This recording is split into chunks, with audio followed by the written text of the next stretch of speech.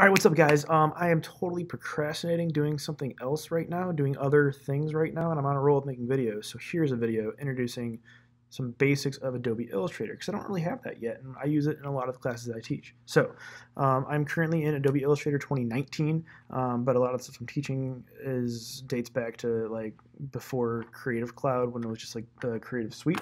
Let's go ahead and make a new document. So some basics when creating new documents is we have some preset sizes and templates up here.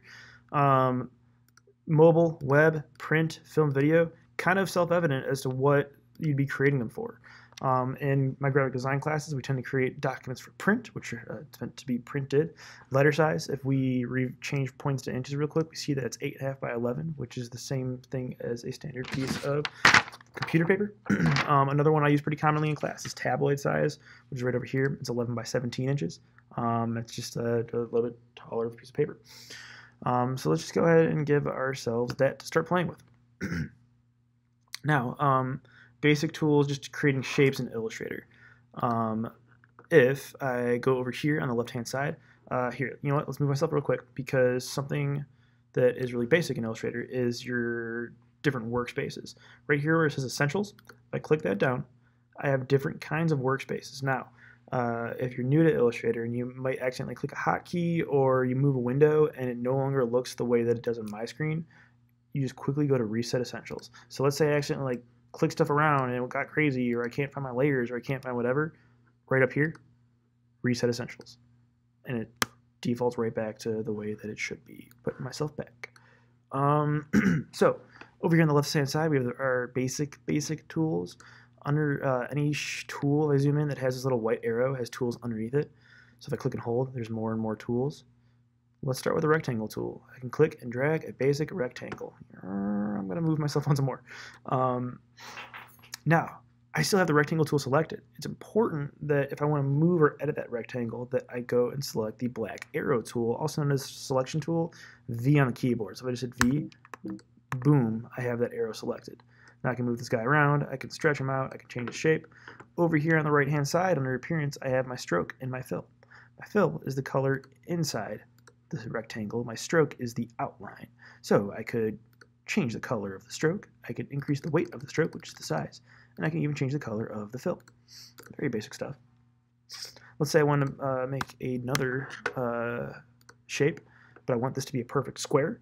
I could use the smart guides, which are those pink lines, but it's an exhausting way around. If I just hold Shift on my keyboard, it constrains the proportions to be a perfect square. Similarly, I'm just hitting Delete to delete those.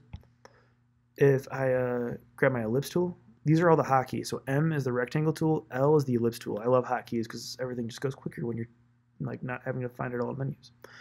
The ellipse tool makes ovals, but while I'm clicking and dragging, if I hold Shift, it constrains it to be a perfect circle. Then other things, the fill and the stroke. This little red slash is none, so I can give it no fill or no stroke. Kind of helpful.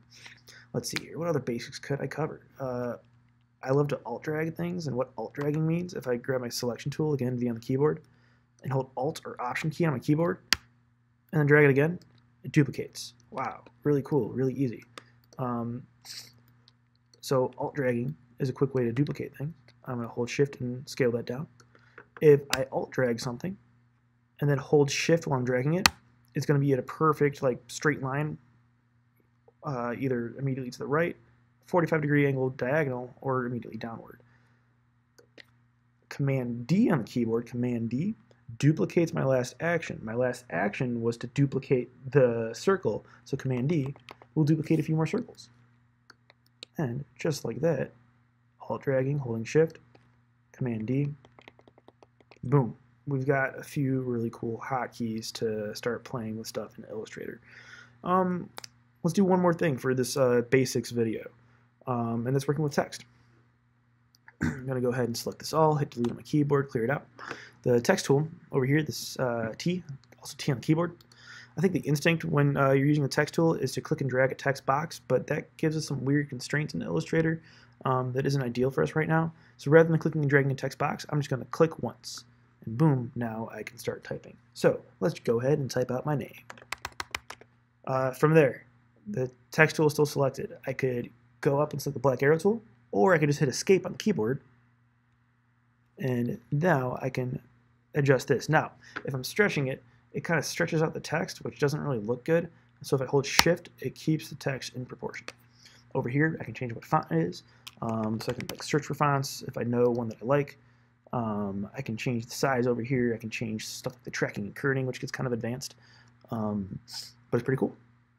Now, for one of the projects that I do in graphic design, I only let my students use one letter and one number in one font. So if I just had the letter J, I wonder how I would choose that. This is still text. What that means is Illustrator doesn't see this as a shape right now. If I right-click it, I have an option to create outlines. What that does is it converts my type or my text to a shape. Pros and cons. The downside of that, is it's no longer text. I can't change what it says. So like if I accidentally, spell my last name wrong and then hit create outlines, I can't change what that says anymore. But what's cool about shapes is it activates the smart guides, like all these pink lines that tell me exactly where things are. And now it's going to be really easy to play with this and maybe make some cool patterns. All right, I don't want this video to get too long, a little over 6 minutes now. So the very, very basics of starting to play with shapes and text in Adobe Illustrator. Thanks.